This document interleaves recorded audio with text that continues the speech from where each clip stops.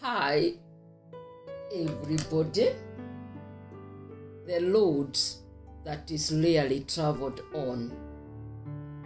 That's exactly the path I took today in my morning walk. It was bushy, it felt and looked lonely. Goodness me, I thought.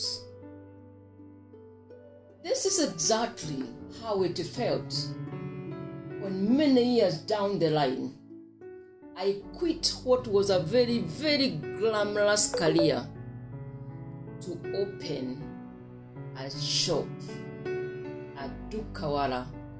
I became.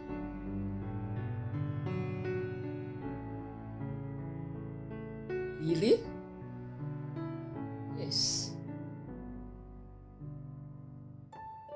When you pursue a path that is least understood by the people who are close to you, by your family members, it will feel lonely, it will feel scary, and anything in between. But cheer up. If you want to be successful, oftentimes you have to make a decision of choosing a path that is less traveled.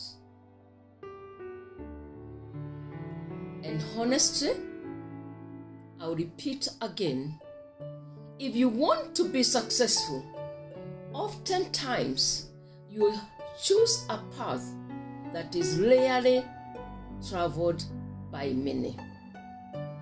It is at the end of that path that your fight, your success lies therein. Take courage and go for it.